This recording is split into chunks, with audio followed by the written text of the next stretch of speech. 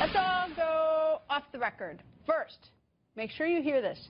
I repeat, I'm not in favor of boorish behavior towards women. It's rude and bad manners, whether directed at a man, a woman, Democrat, or even Republican. You got that? Now this. What was the New York Times thinking? Putting this article out about Donald Trump on the front page and above the fold. The headline reads, "Crossing the Line, Trump's Private Conduct with Women."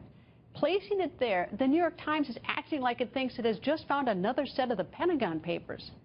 And what does the article say about Trump? Well, one of the key players in the piece disputes the story, saying the New York Times twisted her words.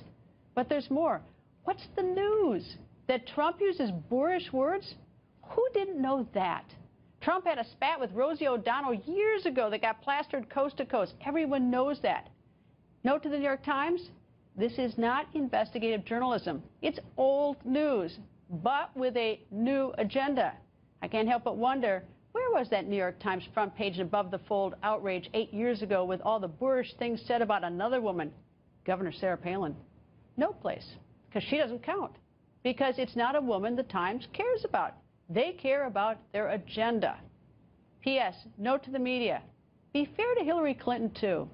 And that's my off-the-record comment tonight.